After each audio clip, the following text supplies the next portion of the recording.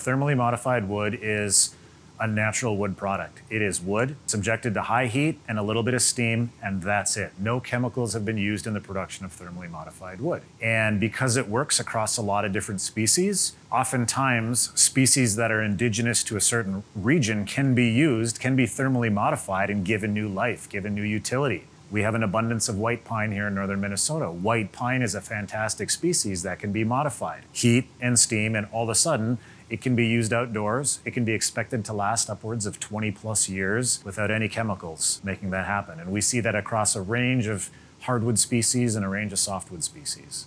In many cases, for wood to be used outdoors, it has to come from certain regions. For example, exotic hardwoods that grow in rainforests just so happen to be really good building materials to be used outdoors. Not everybody wants to know that their deck was sourced from wood harvested from a beautiful rainforest. Other woods, like pressure-treated lumber, for example, are using copper and arsenic. Those are chemicals that can leach back into the ground. Not everybody wants their children playing on a deck that is only being preserved because of the chemicals that are impregnated in it.